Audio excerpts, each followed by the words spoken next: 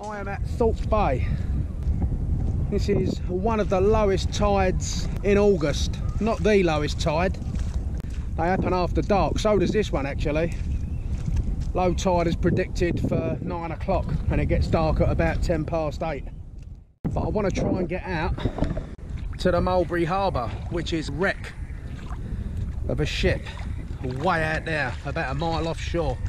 So I think I'm going to be doing a bit of wading because there's still another 2 hours before low tide. I'm doing this on a whim. One thing I'm noticing here, which I didn't notice last time when I came, which was last Easter maybe, I don't remember seeing the millions and millions of cockles that I'm seeing on the surface last time I was here. But now there's tons of only tiny little cockles, but it just shows you that they're here in abundance. Yeah, look, there's tons of them. I don't know, what's that, one of last year's? I don't know.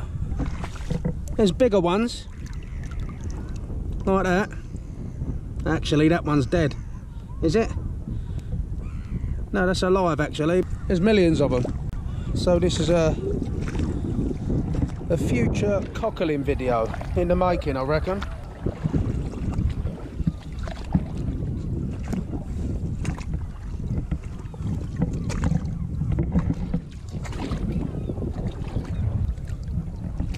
Evidence of razor clams. That's dead, but well, it shows you that they're here. Got tiny little fish darting around at my feet. They are common gobies and they are ubiquitous. They are everywhere. In shallow water, in rock pools.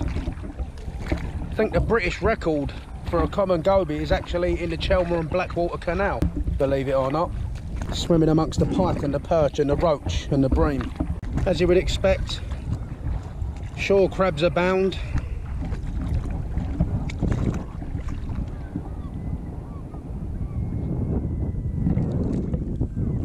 That over there towards the sun, that's South End.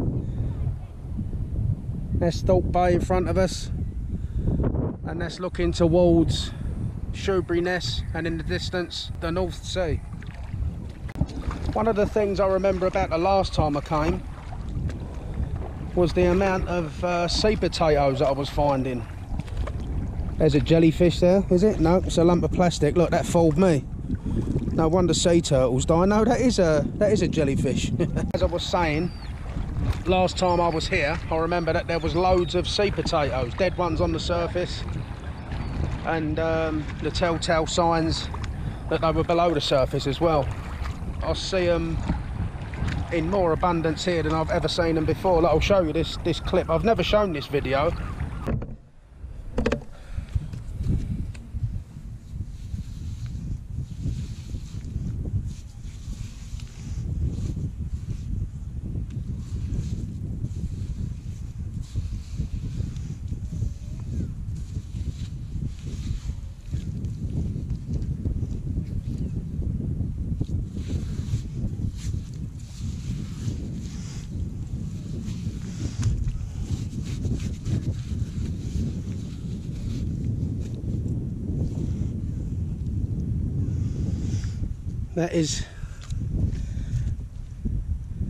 That is a live sea potato.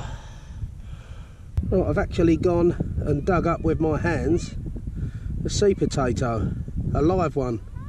It wasn't very hard actually. You've just got to be careful not to squash it when you dig your fingers in.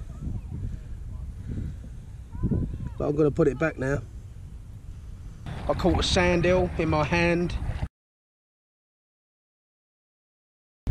There are other people in the distance I can notice making their way to this wreck out here. I'm not the only madman out here. Along with the kite surfers in the distance and these people here, I've got company. All the bivalves, all the little squirts coming out. Look, that's all cockles and whatever else. I don't know if you're picking that up. There's about 50 minutes before the sun goes down, and I'm that far off the coast. Really, what I've got to do here, I've got to do it quick. I mean, you get another, I don't know what, 20 minutes, half an hour after the sun goes down where you can see what you're doing of. So I've probably got about an hour and 20 minutes of reliable light. I've got the light on my phone to lead the way if I get stuck out here in the dark. There are other maniacs out here, so I'm not on my own. This channel's quite a bit deeper actually. Never mind. I hope it don't get any deeper than this, because I've got my phone and my car keys in my pocket. I'll have to hold on to them if I go any deeper than this. You can see a big container ship heading on its way out of the Thames estuary towards the North Sea. And the hills in the background there, that is North Kent, that is the Isle of Sheppey. I'm going to walk around this on the way back. Too much trepidation because the water's coloured. I can't see where I'm putting my feet. I don't want to end up in a hole with my phone in my pocket. Oyster catchers. And there's the Mulberry Harbour. There's already people there.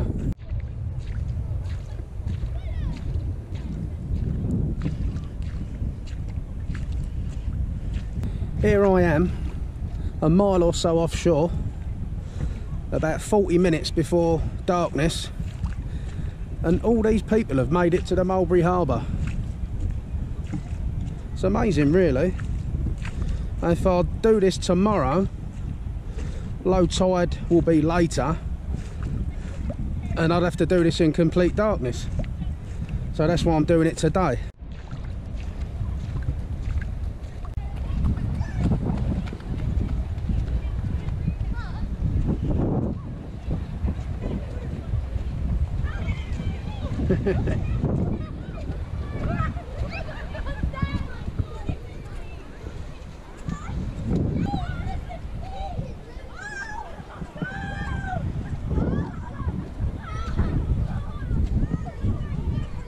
Look at this. Oh look, it's a live sea potato. Oh no, it's dead, but it's not long dead. There's oysters and mussels all over that structure. This is quite deep, this water here. This is one of the Mulberry Harbours that was part of the D-Day landings, and I think it was being towed to Normandy when it come adrift. And it landed on this sandbank and split in two. I'm not sure whether it was on its way to the D-Day landings or on its way back from the D-Day landings, but I'll have a little look round it. All these people are taking photos before the sun goes down.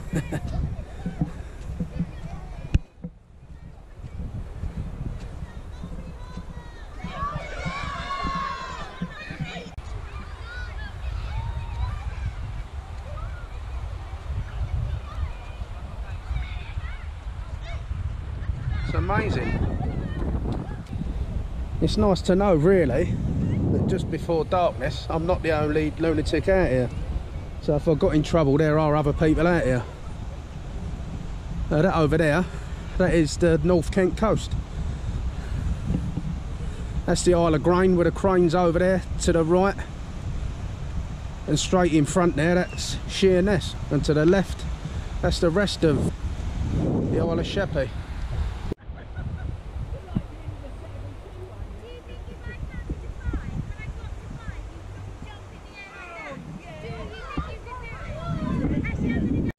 On another day I would get on that and climb all over it, but not today because I'm wearing normal clothes.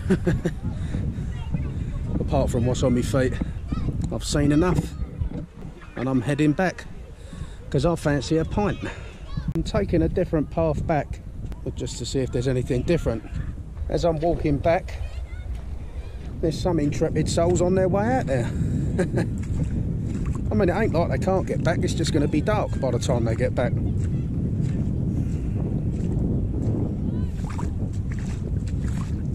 Kite surfers are still out there.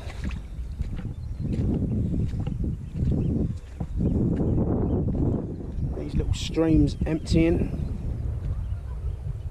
What a beautiful place to be.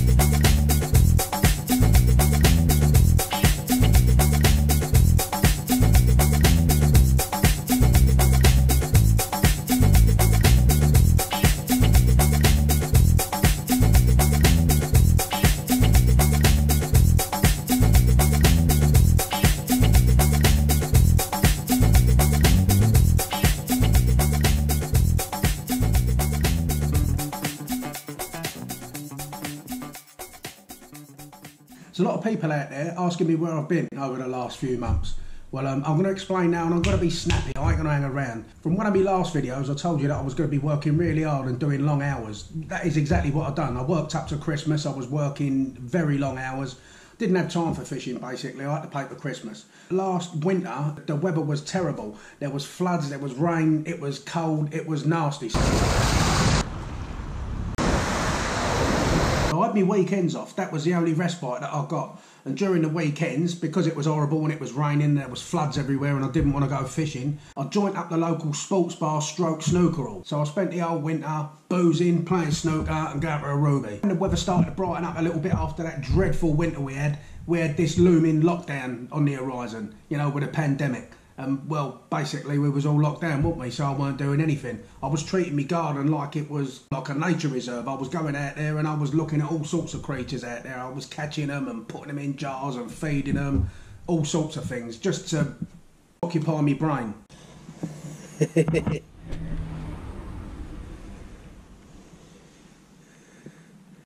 Look at that. As a result of all this, where I was away from fishing and making videos, I just lost my mojo. I just didn't feel like going fishing or making videos, even though I couldn't anyway. I stopped watching them sort of videos. I was watching different videos. I was watching UFC videos, tarantula keeping videos, all sorts of stuff. Nothing to do with fishing at all.